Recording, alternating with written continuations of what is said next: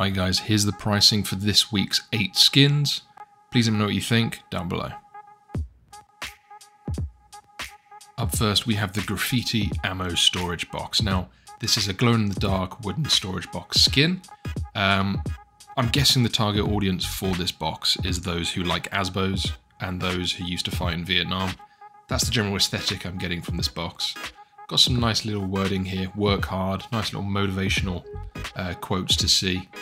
It's a fun little box.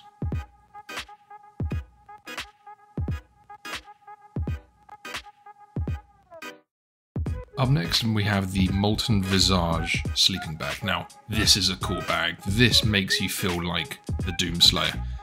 Very cool design, is not disappointed whatsoever. It is glow in the dark, so it looks especially cool in the nighttime. It's a great sleeping bag. Definitely recommend getting this bag. Now we have the Black Gold Python. Now we've seen a few black gold weapons so far. If you're into collecting guns, these typically don't keep much of their value, but it is a very good looking gun. Obviously the decal on the side is very, very nice.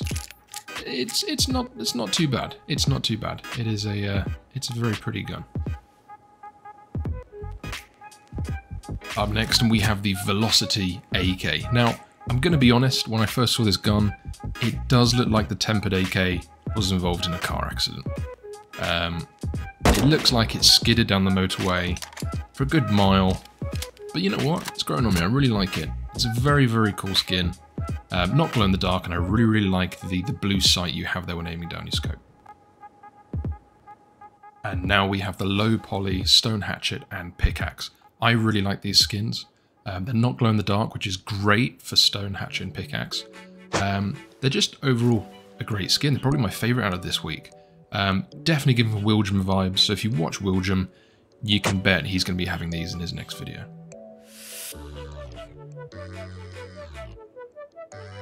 Now, last but not least, we have the corrugated steel chest plate and face mask. It does look like the old texture for sheet metal has been used to make these skins. If you're a fan of that, this is all for you.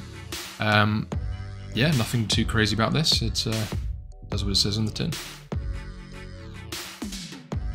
So to wrap up this week, going to give it a 5 out of 10, nothing too crazy, pretty average skins, a few good ones chucked in there.